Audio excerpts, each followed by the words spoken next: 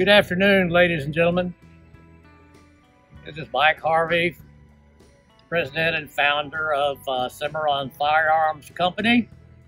And I'm out here today to shoot one of the finest guns we've ever made for the last time.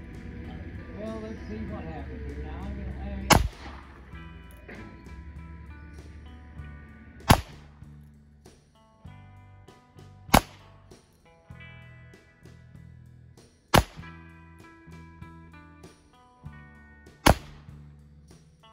Thank you for tuning in.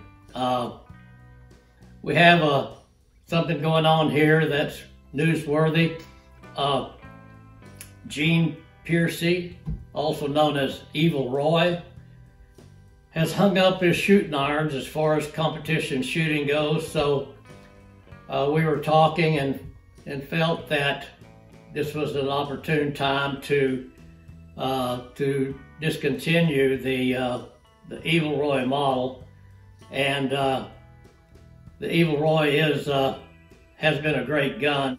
I took out one of the prototypes, which is this one right here. It was tuned by Bob James out in Arizona.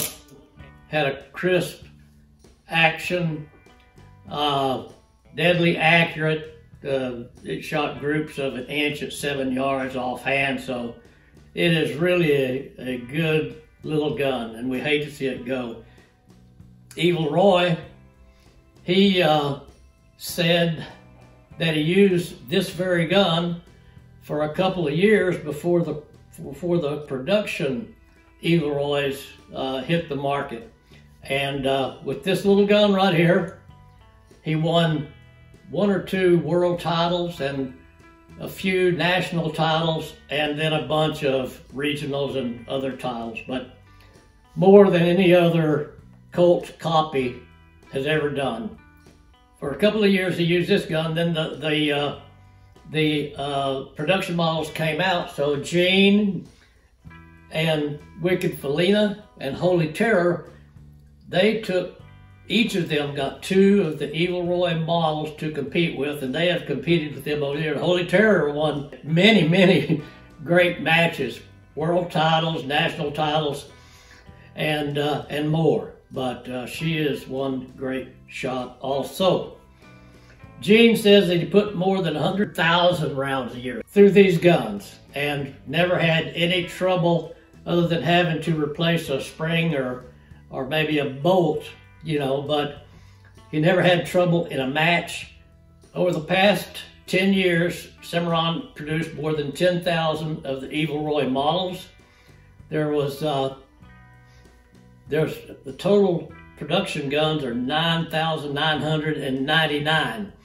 And I know this is hard to believe, but the reason they can't make number 10,000 is because their antique serial numbering machine will only go to 9, it'll go 6 digits, and there's ER and 4 9s. But anyway, there's 10,000 of these made.